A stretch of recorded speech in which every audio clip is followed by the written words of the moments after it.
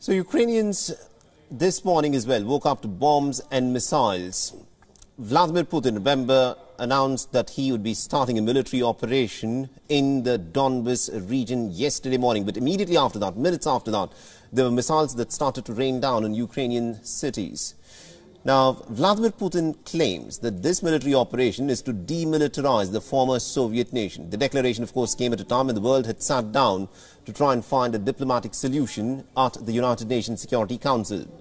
The West has promised that the Russian president will be held accountable for his actions and has now started to implement sanctions that will create some kind of a financial deterrence for Russia to back off. But are these financial sanctions enough? Has the West done enough in terms of making Russia pay? Our next report gets you the details. Putin chose this war, and now he and his country will bear the consequences. U.S. President Joe Biden unveiled harsh new sanctions against Russia on Thursday after Moscow launched an all-out invasion of Ukraine, imposing measures to impede Russia's ability to do business in the global economy. We've now sanctioned Russian banks that together hold around $1 trillion in assets. We've cut off Russia's largest bank, a bank that holds more than 1/3 of Russia's banking assets by itself, cut it off from the U.S. financial system. And today, we're also blocking 4 more major banks. That means every asset they have in America will be frozen. Biden said the sanctions were designed to have a long-term impact on Russia and to minimize the impact on the United States and its allies. And he said Washington was prepared to do more. This is going to take time, and we have to show resolve so he knows what's coming. And so the people of Russia know what he's brought on them. That's what this is all about. His announcement represented the second major tranche of sanctions against Russia, and Biden warned personally sanctioning Russian President Vladimir Putin was still an option. These powers will enable us. Adding to the latest round of Western penalties, British Prime Minister Boris Johnson unveiled new measures targeting banks, members of Putin's inner circle, and the very wealthy who enjoy high-rolling London lifestyles to, quote, maximize the economic price Putin will pay, adding Putin will be condemned by history. Now we see him for what he is, a blood-stained aggressor who believes in imperial conquest. What wasn't part of Thursday's tranche of sanctions, cutting off Russia from SWIFT, the interbank messaging network that is the backbone of international finance. The sanctions that we proposed on all their banks are of equal consequence, maybe more consequence than SWIFT, number one. Number two, it is always an option, but right now that's not the position that the rest of Europe wishes to take. Describing Thursday's onslaught as a dangerous moment for Europe, Biden said he authorized troops that have been placed on standby to deploy to Germany to defend NATO allies, stressing that Putin's actions have made him a pariah on the international stage. Putin's aggression against Ukraine will end up costing Russia dearly, economically and strategically. We will make sure of that. So what will be the American response, and how will, of course, Russia, how has it prepared to deal with these sanctions? Chris Megarian from Associated Press gets us more details. President Biden came out today at the White House to outline stiff sanctions that he wants to use to punish the Kremlin for the invasion of Ukraine. These sanctions, he says, have gone farther than anything the United States has done in the past in hopes of showing that Russia's aggression will not be tolerated and will not succeed in the long run. This is not the full force of what the Biden administration has prepared. Some steps like sanctioning Vladimir Putin personally have not been taken at this point, and President Biden basically said that we're going to see how this goes, see what happens next, and maybe roll out more in the future.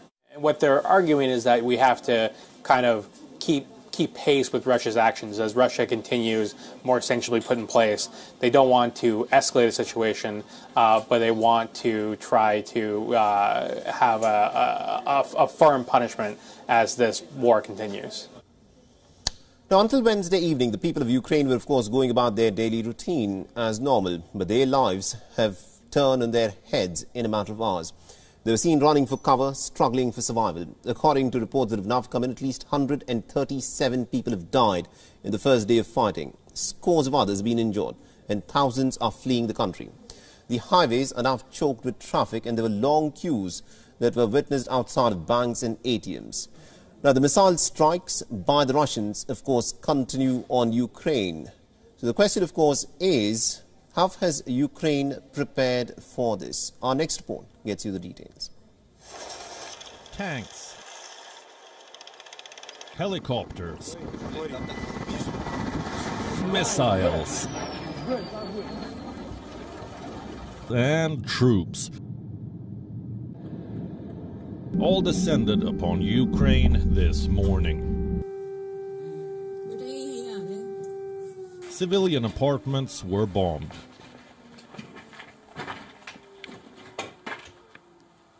Military command centers were hit. International flights diverted their routes. And the people of Ukraine were forced to flee. These visuals are from Kyiv, which has been gripped by panic. Terrified citizens are huddling in groups, waiting for the next bus to take them away. I'm going to my parents. They are living in the middle of Ukraine, and I think it's safer there. The city's streets are choked with traffic. Everywhere you turn, there's a long line of cars on their way out of the capital. I myself am from Lviv. The mood is patriotic. I will take my children away and return. We will fight this off. Ukraine will win no matter what. Where exactly are these people going? Most of them are headed to stay with their relatives in safer cities. Others are crossing over into Poland, too scared to risk their lives by staying back. Really, we are feeling bad because it was unexpected, and we all want peace and quiet. We don't want war.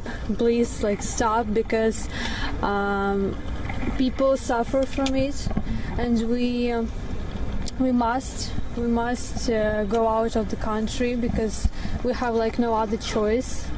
But we are students. We have some obligations to study. Those who have stayed back have taken shelter in their homes. They're sharing videos of Russian bombardments, expressing their disbelief at the turn of events. Kyiv is full of smoke. This is a city center.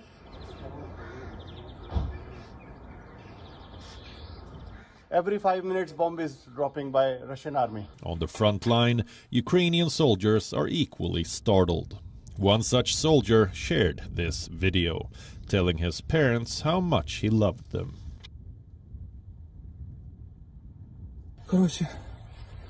Нас поебашили зраду. Хорошо, что все живы пока. Если что, мама, папа, я вас люблю. Все будет нормально. In the city of Kharkiv, many have lined up outside hospitals. They're donating blood to create reserves for exceptional situations. The hospital says at this moment it's not clear how much blood reserves Ukraine might need. We are forming reserves. At the moment, we are forming reserves, but whether they'll suffice or not, I can't tell as of now. In the city of Mariupol, the situation is the most devastating. Located right next to Russia's border, it was rocked by explosions throughout the day. Scores of people were injured. One such resident who was injured in an explosion gave a chilling account of the trauma she experienced. I never thought that such a thing could happen. I never thought that this would truly happen in this lifetime. I wrote poems about the war. I myself am a director and educator. We studied the history, but we never thought that this would happen on our land. The house is completely destroyed. There are no windows, no doors. One door even flew out. Even the floor has been completely ripped off. I'm just very lucky. I must have a very strong guardian angel for me to have stayed alive. The situation right now is truly a nightmare for the people of Ukraine. One day they were going about their daily lives. Another day they are fighting for survival. What have they done to deserve this? Well, Too many of them demanded a future that looked to the west and not towards Moscow. And that is their only crime. WION is now available in your country. Download the app now and get all the news on the move.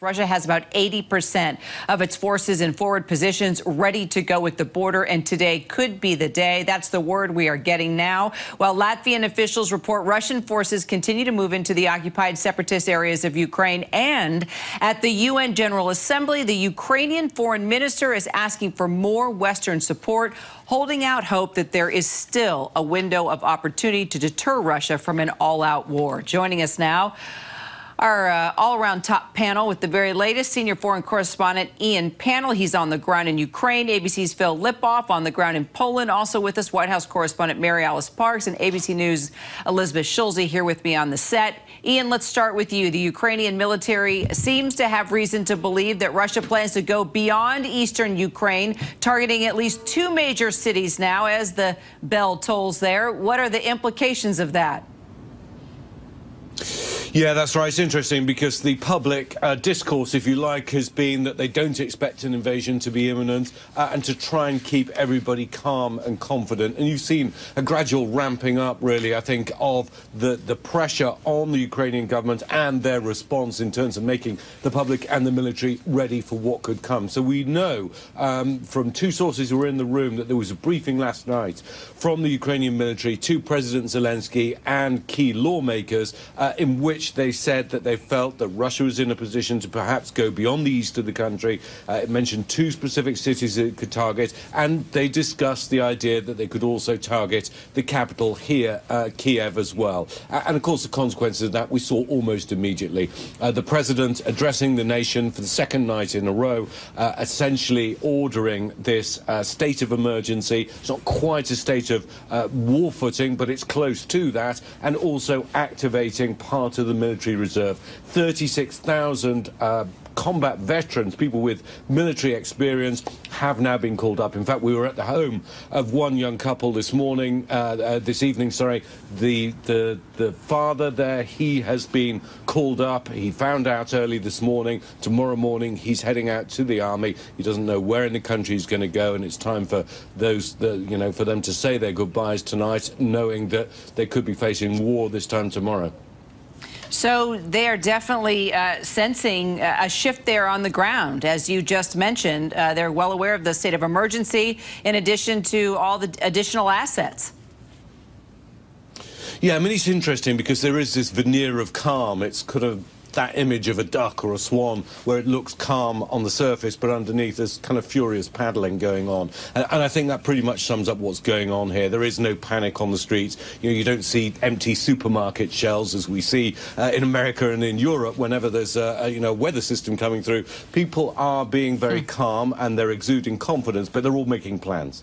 This couple that we spoke to this evening have basically, in the last 24 hours, formed a plan A, B and C. Plan A is where they shelter in place. Plan B is getting all the relatives together in a safe location. Plan C is to leave the city altogether. Every single Ukrainian family is now having to have that discussion here in Kiev or in those frontline cities. Nobody can really sit on their hands anymore waiting to see what happens. Everyone's going to have to hope for the best, but they're definitely preparing for the worst. Kira. Yep, and they've been there before, that's for sure. Phil, today dozens of U.S. lawmakers sent President Biden a letter warning him that he'll need congressional authorization if any U.S. troops are to engage in Ukraine. Biden has made it clear that is not in his plans. You're there in Poland where thousands of U.S. troops are stationed already. Secretary Austin also announcing troops moving into the Balkans yesterday. What can you tell us about all the roles of these various troops and the various missions? Well, first, that letter, Kira, as you know from being in D.C., virtually nothing is bipartisan these days in the United States. But that letter was very bipartisan, so bipartisan, in fact, that Alexandria Ocasio-Cortez and Matt Gaetz both signed on. But of course, it's a reminder President Biden doesn't really need, because he said on a number of occasions, the troops that are over here in this region are not here to fight. So you mentioned the troops to the Balkans. additional troops to the Balkans, 5,000 troops or so here in Poland. It's important because both places are NATO members, Poland, the Balkans, and both share borders with Russia, something that President Putin has said he doesn't like very much. And obviously, much of this, he says, is over the fact he didn't want Ukraine to join NATO either. So those troops are here in an assist, to assist NATO members. They are not here to fight. Here in Poland, they are getting ready with Polish authorities to mind the border. Because if President Putin pushes in further out of eastern Ukraine and attacks cities past eastern Ukraine, well, then a lot of Ukrainians will come this way toward the border. And Poland is preparing for a potential refugee crisis. Could be tens of thousands. Our Martha Raddatz reported today it could be over 1 million. Meanwhile, you're monitoring more countries, more sanctions. Elizabeth, a number of other countries joining forces with President Biden now. No doubt about it, Kira. This has been a coordinated effort from the U.S., from the EU, the U.K., other allies, including now Japan and Australia, announcing these sanctions, really targeting banks in Russia, financial assets of oligarchs there. This is so far an attempt to try to get to some of the people close to President Putin without directly kind of getting into the broader impact on the Russian household. You know, this is the 5th largest bank, for example, is targeted. But we did just hear from State Department spokesman Ned Price that they could go for the bigger banks, too. And that could have some real trickle-down effects, not just throughout the Russian economy, but to the rest of the global economy, too. We are watching very closely to see if this latest announcement from the U.S., from President Biden, that they're sanctioning the company behind Nord Stream 2, if that elicits any response from Putin, then we're going to get into this bit of a tit-for-tat, which means ultimately it could mean that Russia pulls back some of its oil exports. That could mean higher prices here at the pump. This is really something that the U.S. is emphasizing. It was the first of what could be many steps to come. Okay, and Mary Alice, when could those additional steps come, and what could that look like? Yeah, Carol, we heard Ned Price there reiterate the message we've heard from the other White House officials all day, that if Putin were to advance troops in any way beyond the Donbass region, that would trigger more of a response. I think that they're also looking for clues from the Ukrainians. We're going to see whether the Ukrainian military starts to respond. They would basically be admitting at that point that they view Russia as invading beyond territory that they deem remotely acceptable, that they're willing to bring the fight. And that would obviously put increased pressure on the White House to step up sanctions. You know, a few other interesting headlines from the State Department briefing here really fast. I was struck that Ned Price was asked about the U.S. keeping representatives and diplomats in Moscow at the embassy there. And he made the point of saying essentially yes. At this point, they still think it is better to have a means to send messages and communicate with the Russians than not. So no indications at this point that the U.S. would be pulling ambassadors out of Russia.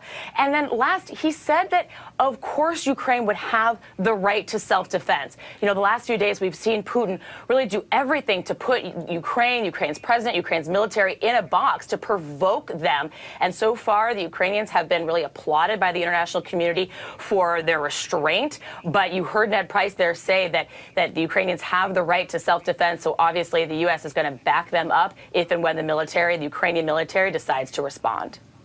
And Ian, while we have you there on the ground, these cyber attacks on Ukraine, what more can you tell us about those and the impact that they may be having? Yeah, I mean, this clearly isn't the first time there's been a gradual ramping up of these kinds of attacks. I don't think this is what people are talking about when they're talking about a massive, crippling cyber attack on infrastructure. However, it's certainly targeted a number of key financial and government institutions and websites. They've been temporarily paralyzed, but you don't see any great impact out on the streets. But this campaign of intimidation, if you like, has been going on. I mean, the Ukrainian government immediately points the finger of blame at Russia. We can't say that categorically, but that clearly would be the prime suspect in carrying out these kinds of attacks. Also, there have been a number of bomb warnings over the last few weeks, really, in the country. They've ramped up again, just to try and unsettle people, to try and distill a sense of unease, a sense of fear, a sense of trepidation, and so it's part of this wider campaign of intimidation. But I don't think that's the big one. What people are expecting is that if there is a large-scale cyber attack, the lights will go out. People will lose data on their phone. There won't be any Wi-Fi. Communications will pretty much be frozen, at least for a short period of time, and it could well affect the delivery of electricity, water supplies, other key parts of the infrastructure that keeps the country running, and could well control the command and control capability of the Ukrainian government and the Ukrainian military. That's what people are thinking about in a whole large-scale kind of cyber attack. We haven't seen that, and that's certainly what people are alert to in the coming hours and days. Got it. And Phil, that Ukrainian plea in front of the UN today that we observed, what are they looking for from NATO countries at this point? Well, right off the bat, Kira, they asked the NATO countries to first not recognize the changes, obviously, made to the breakaway regions. That was the first thing they did. Then after that, they're asking for more sanctions. The European Union today, heavy sanctions. 351 members of the Russian Parliament that voted to ratify Putin's decision to go into eastern Ukraine, sanctioned. Russian banks, sanctioned. Oligarchs, sanctioned on the oligarchs. Sanctions on imports and partial exports to and from that region. That's what's happening. Then the U.S. joining Germany, putting a pause on the Nord Stream 2 pipeline. That happened today as well. All of this is happening, but the question is all of this going to make a difference? Does Vladimir Putin take the sanctions, as he's been taking for years and years and years, and still go further into Ukraine? We're going to have to wait and see. And Elizabeth, as we heard from Ned Price there at the State Department, if indeed Russia would rage a war here, the human rights aspect of things, that's really the first time we've heard this in such detail when that was raised in the briefing. Yeah, this is something that U.S. officials are increasingly pointing to, that this would be a brutal, devastating, costly war, focusing on the refugees, focusing on how the Ukrainian people would be directly targeted as part of this assault, and really trying to say this is why you watching at home should care about this. This is a breach of international norms. These actions that President Putin has taken violate international law, decades of treaties that have really been in place since World War II. And by sort of allowing this behavior from Putin, which of course the White House and allies are saying we don't allow it, it sets a dangerous precedent. Not breaking only the status quo. Absolutely, it creates this new norm. It might have more authoritarian governments say we can go forward with action like that, and that is a dangerous road to go down. And it's something we're hearing in the language from spokespeople, but as well from the president now too. Elizabeth, thank you. Ian, thank you so much. Everyone, Mary Ellis as well. Hi, everyone. George Stephanopoulos here. Thanks for checking out the ABC News YouTube channel. If you'd like to get more videos, show highlights, and watch live event coverage, click on the right over here to subscribe to our channel. And don't forget to download the ABC News app for breaking news alerts. Thanks for watching. Russia overnight launched its long-anticipated attack on Ukraine, striking military posts across the country.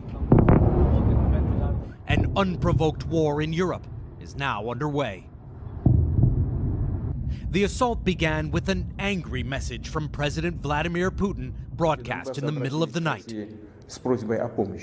Russia cannot feel safe, develop, and exist with a constant threat emanating from the territory of modern Ukraine, he said, describing the government in Kiev as a junta of neo-Nazis determined to build nuclear weapons. As Putin spoke, seemingly on cue, Russian bombs started falling. Cruise and ballistic missiles, Ukrainian officials said, along with attack helicopters striking military installations, including air bases near the capital, Kiev. And more military targets in several other Ukrainian cities, including Kharkiv, the biggest city in eastern Ukraine. Russia claimed to have eliminated much of Ukraine's defenses, but the Russian reports appear exaggerated. Several videos showed what Ukrainian officials described as columns of Russian tanks entering Ukrainian territory. A potentially devastating war in Ukraine has just begun. But so far it appears to be a gradual assault. Putin, who said he does not want to occupy the country, may be trying to take Ukraine without having to fight hard for it, appealing to the military not to resist. But there are no signs Ukrainians are raising the white flag.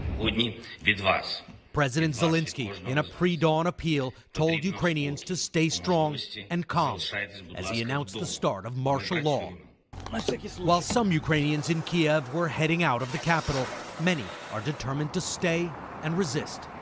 In Mariupol, people this morning were stocking up on cash with long lines at the ATMs. How are you feeling? I'm nervous and I'm trying to keep my children calm, said Yulia. Putin says he's doing Ukrainians a favor by trying to get rid of their Nazi fascist government. What do you think about that? We don't need his protection, she said, and dismissed Putin's claims as lies. Supermarkets were flooded too, 45-minute waits for checkout. This is our Ukraine. I'm staying. I'm calm. I'm even smiling, said Ivan. Ukraine has mobilized its forces and begun to defend its cities. The government is calling for urgent blood donations to treat the growing but still unclear number of casualties. Putin, in his message that launched this military offensive, seemed to have a special message for the United States, reminding the world that Russia is a nuclear power, and said that anyone that tried to stop Russia's actions would face terrible consequences. Hoda. Richard Engel for us there. Richard, thank you. Hey, thanks for watching our YouTube channel. Find your favorite recipes, celebrity interviews, uplifting stories, shop our favorite deals, and so much more with the Today app. Download it now.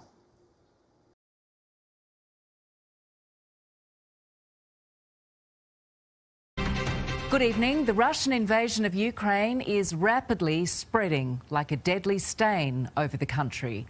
An attack from the air with war jets and missiles seemingly aimed at the capital, Kiev. Tens of thousands of refugees are fleeing the fighting or, in the cities, sheltering in subways and cellars. Europe correspondent Karianne Greenbank is in the Ukraine capital and begins our coverage. Missiles rain down on Kiev, Ukraine's capital, under fire in a pre-dawn Russian assault.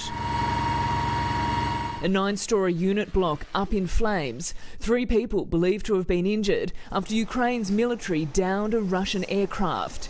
Hours earlier, blasts in the city seen before they're heard.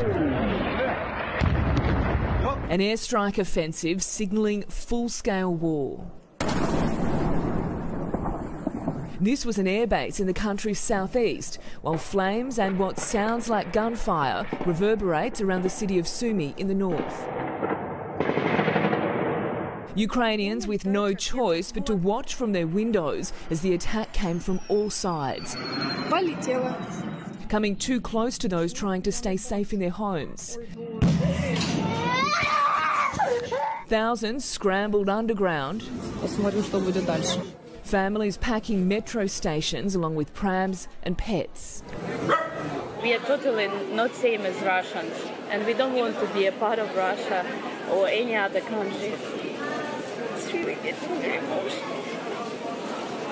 And I cannot believe it's happening, really.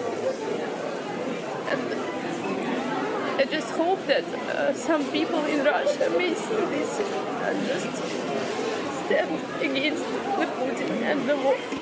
Newborn babies moved from intensive care to a makeshift bomb shelter beneath a children's hospital in eastern Ukraine.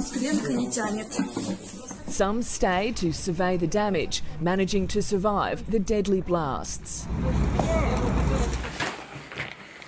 In the northeastern city of Kharkiv, bloodied blankets were left behind in homes with their walls blown out. For those who have fled, it was the most heartbreaking of goodbyes. This father overcome while farewelling his family. It's estimated more than 100,000 people have headed to the borders. It was unexpected, and we all want peace and quiet. We don't want war. Please, stop, because people suffer from it. Seeking refuge in Poland. We definitely will need world's help, and we definitely need to make sure we are all together against this. As well as Romania and Hungary. Oh my God, call my mom. Hey, where are you? You have we're going to Germany. Before that, about This is plan D. In a late-night national address, Ukraine's President Volodymyr Zelensky claiming Russia's plan is to kill him, saying the enemy has marked me as target number 1, my family as target number 2. And desperately calling on NATO for urgent membership. I have asked directly, he says. Everyone is afraid, no one answers. So it's 1:30 in the morning and we have just been warned that the centre of Kiev may be hit with airstrikes in the next couple of hours. So we're just relocating 5 floors down here to this bunker, and this is where we'll be sleeping tonight. Russian forces have taken control of the Chernobyl nuclear power plant and raised their flag over a hydroelectric site in the country's north. But Ukraine is fighting back.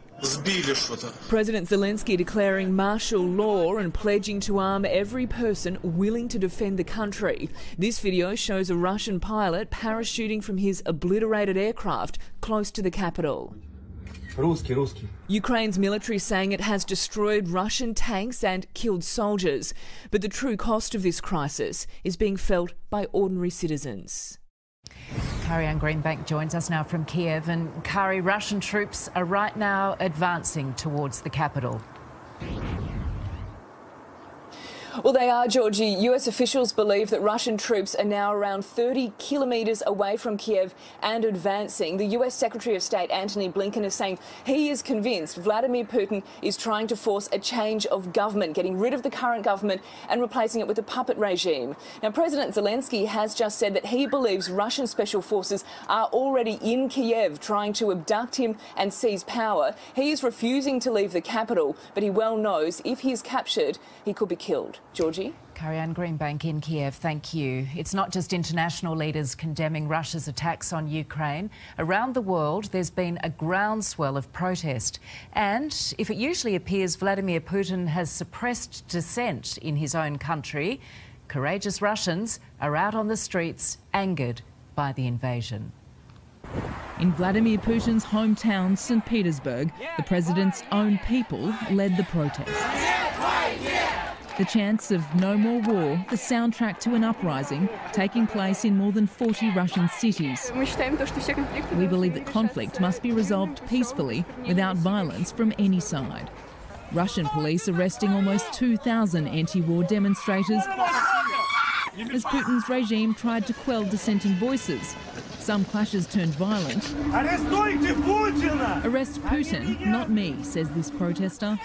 This elderly woman detained for a simple sign stating "No war." In Tel Aviv, a Russian citizen burns her passport as rallies around the world waved the blue and yellow bands of Ukraine from London to Tokyo, Finland, Times Square. Today I think everybody's Ukrainian. And outside the White House. While inside the East Room, Putin is the aggressor. Putin chose this war. And now he and his country will bear the consequences. The US president unveiled sanctions hoping to cripple the foundations of Russia's economy, including cutting off more of Russia's biggest banks, freezing assets and limiting the ability to deal in dollars, pounds, euros and yen. President Biden said he had no plans to talk to Vladimir Putin and that NATO is now more united and determined than ever. Germany's chancellor wanting Russian leadership to pay a high price for their aggression. These are among the darkest hours for Europe since the end of World War II. He will never be able to cleanse the blood of Ukraine from his hands. And although the UK and our allies tried every avenue for diplomacy until the final hour, I'm driven to conclude that Putin was always determined to attack his neighbour, no matter what we did. The United Kingdom sanctioning more than 100 Russian individuals and their entities and calling to end Russia's use of SWIFT international payment systems. The Pentagon announcing the deployment of 7,000 more troops in the coming days, not for combat, but to bolster NATO forces, with fears Putin may have eyes on another prize. He has much larger ambitions in Ukraine. He wants to, in fact, re-establish the former Soviet Union. As his tanks rolled out in Ukraine, Putin hosted Imran Khan, the first Pakistani Prime Minister to visit Moscow in a quarter of a century. the world watching the response from the West closely, China nursing its own territorial ambitions. Are you urging China to help isolate Russia? I'm not prepared to comment on that at the moment. Beijing has ordered the evacuation of the Chinese embassy in Kiev and urged Chinese citizens still in Ukraine to fly a Chinese flag to protect themselves. China has so far refused to call it an invasion. While Russian state TV claims Ukrainians are happy to be liberated by Russian troops. But on the streets, thousands of Russians bravely and defiantly disagree. US correspondent Alison Petrowski is in Washington, D.C. And Alison, will these new sanctions have the intended effect? Well, look, Georgie, 48 hours ago we saw the first wave of sanctions rolled out and they didn't appear to be a deterrent to Vladimir Putin at all. If anything, Georgie, it seemed to spur him on and speed up the invasion into Ukraine. President Biden today calling for patience, saying it's going to take time before we see these new wave of measures have an impact on the Russian people and the Russian economy. But also today, Georgie, President Biden said that if Vladimir Putin isn't stopped, he may become emboldened and move on to other countries. Alison Petrowski, thank you. The Russian assault on Ukraine has been swift, brutal and comprehensive. Nine's Lizzie Pearl joins us in the studio. Lizzie, what's been targeted so far? Georgie, the situation on the ground is fast moving, but this is what we know about the Russian offensive so far. Russia has attacked Ukraine from the air, sea and land, from the east, the south and the north. It began with an aerial bombardment right across the country. Cruise missiles were reported hitting major cities, including Kiev, as well as military sites and key pieces of infrastructure. In the east, Russian-backed separatists began advancing on Donetsk and Luhansk. To the north, Russian troops have moved on the second city of Kharkiv, with intense fighting reported there. Russian forces also invaded from Belarus, capturing the Chernobyl power plant. That's the site of the world's worst nuclear disaster. It's reported they are now pushing towards Kiev, with Russian paratroopers landing at a strategic airfield on the outskirts of the capital, and there's been heavy fighting there with Ukrainian special forces. In the south, Russian troops invaded from Crimea, while the key port of Odessa was shelled heavily before Russian amphibious commandos came ashore from boats. It's been a lightning assault in the first 24 hours. Georgie. Indeed, Lizzie, thank you. Let's now go to our Europe correspondent, Brett McLeod, who is at Downing Street in London. And Brett, this is a European invasion of a type we haven't seen since World War II. What is the next step for EU leaders? Yes, Georgia, London certainly knows what it's like to come under aerial attack from a hostile European neighbour. Many thought that had been left behind in the 20th century, though. Boris Johnson will be joining other NATO leaders in a meeting, but that's not happening for a few more hours yet, by which time it could come far too late for any assistance for Kiev. A lot of Baltic states, former Soviet satellites, now part of NATO, very concerned about where Vladimir Putin's guns could be trained next after Ukraine. Georgie. OK, Brett McLeod, thank you. Now to Canberra and Nine's political editor Chris Yeoman. Chris, there are concerns this war could have repercussions much closer to home. Yes, Georgie. Today the Prime Minister lashed out at China for easing trade restrictions against Russia as the West imposes sanctions for its unprovoked attack on Ukraine.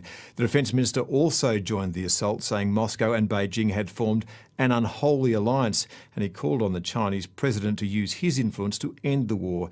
It's a sign that the government believes a recent pact forged between Russia and China poses a long-term threat to our region. Australia's political leaders are united in demanding the world exact a toll on Russia for waging war against Ukraine. There must be a cost, there must be a price, and it must be imposed by the global community. It's important that the entire world act against this aggression. Sanctions will be extended beyond Russian banks and officials to its neighbour and ally Belarus, and the Prime Minister wants all sporting links severed. The F1 should not be held. It should not be held in Russia. While the target is Moscow, Beijing is also in Canberra's sights for refusing to condemn the invasion. There's one leader in the world, frankly, who can exert pressure on President Putin, and that is President Xi. And China has lifted restrictions on Russian wheat imports as the West imposes bans. You don't go and throw a lifeline to Russia in the middle of a period when they're invading another country. Vladimir Putin met Xi Jinping during the Winter Olympics, where the two deepened their bonds in a landmark joint statement that said the friendship between the two states has no limits. China and Russia have entered into this frankly unholy alliance. The Prime Minister has dubbed the axis between Moscow and Beijing a coalition of autocracies that threatens the world. I've been warning about this for years. Yesterday, the new Chinese ambassador offered an olive branch to mend the fractured relationship. China is willing to work with Australia to meet each other halfway. Last year, the Chinese embassy handed 9 News a list of 14 grievances against Australia. Among them are demands that Australian MPs and its media stop criticising Beijing. The Prime Minister says he's not going to bargain away Australia's freedom. In terms of meeting halfway, there are 14 points. I don't agree with changing any of them. There's a hot war in Ukraine and a new Cold War is spreading across the globe. Chris Ullman, 9 News. Hundreds of Ukrainian nationals have gathered across Sydney today in a sign of solidarity for their friends and family back home.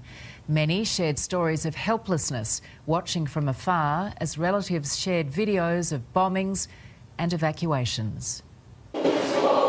15,000 kilometres away, Martin Place awash with patriotism and pain. Our house got bombed. We don't have a house anymore. We don't have a home anymore. And we can't do anything about it. Anna Biladin's uncle is on the front line. He's walking around the streets and there's just dead bodies on the floor. There's a helplessness watching from Sydney as their families come under attack. Anton Bogdanovich organised the rally to put pressure on the government as explosions ripped through the Kiev street where he grew up. My parents woke up in the middle of the night from the sounds of explosions. One of such missiles landed in the backyard of my brother's house. Making her way through the crowd, a lone Russian in a red dress. I'm against Putin and I'm against his regime. I'm supporting Ukraine with all of my heart. At St Andrew's Church in Lidcombe, tears and grief for a homeland at war. O Lord great and almighty, protect our beloved Ukraine. The Ukrainian community united in their fear. Please help us, we can't do this Russian army only alone. And their defiance. Ukraine doesn't want a war. It's Putin who wants war. Andrew Menzinsky's late father fled the Red Army as a little boy in 1945. Yesterday, his niece Pixie Schmigel did the same. The airlines were closed down, communications disappeared. Pixie somehow managed to grab a car and drove all the way to Poland overnight. She was one of the lucky ones who managed to get out, but many have relatives now trapped.